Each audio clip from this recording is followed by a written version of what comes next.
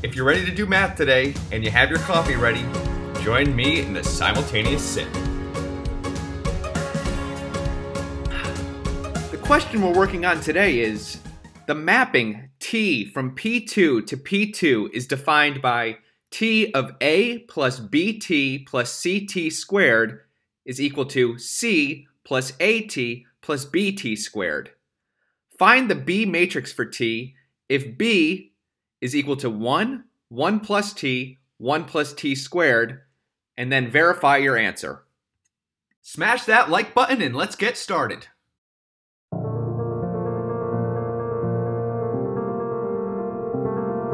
So we want to find the B matrix of the linear transformation that sends the polynomial a plus bt plus ct squared to the polynomial c plus at plus bt squared, where our basis is 1, 1 plus t, 1 plus t squared.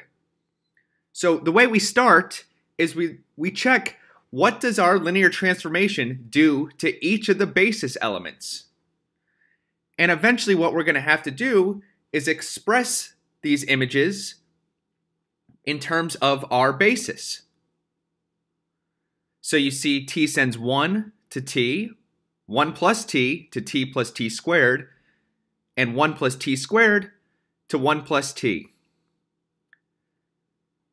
So the way we'll find the B coordinates of each of these images is we'll take a matrix, an augmented matrix, whose first 3 columns correspond to our basis elements, and whose next 3 columns correspond to the image under T of our basis elements.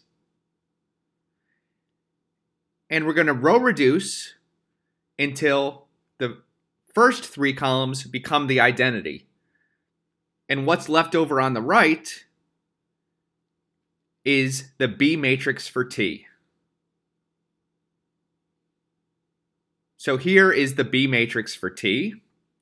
And the way we could verify our answer is we're going to multiply the B coordinates of each of our basis elements by this matrix T, and we should get the image that we had originally.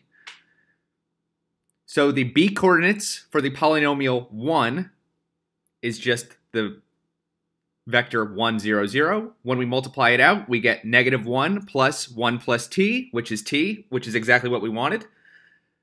The B coordinates for 1 plus t is 0, 1, 0, right? It's just the second basis element. When we multiply that out, we get t plus t squared, which is exactly what we expected. The B coordinates for the final basis element is 0, 0, 1. So we multiply our matrix times the vector 0, 0, 1, and we get the vector 0, 1, 0, which corresponds to 1 times the second basis element, which is 1 plus t, which is exactly what we expected.